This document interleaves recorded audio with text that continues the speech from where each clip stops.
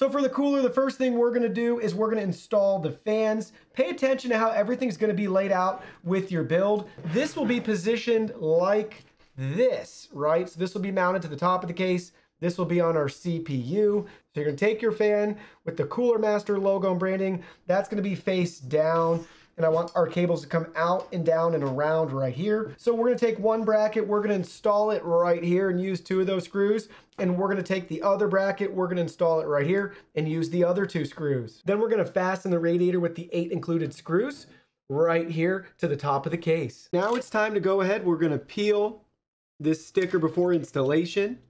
We're gonna take our thermal paste. We're gonna apply a pea-sized amount right here on the center of our CPU. So now you can see we have it tightened in place. So go ahead when you're tightening these down, make sure to alternate between the 2 so you're not over tightening one without tightening the other.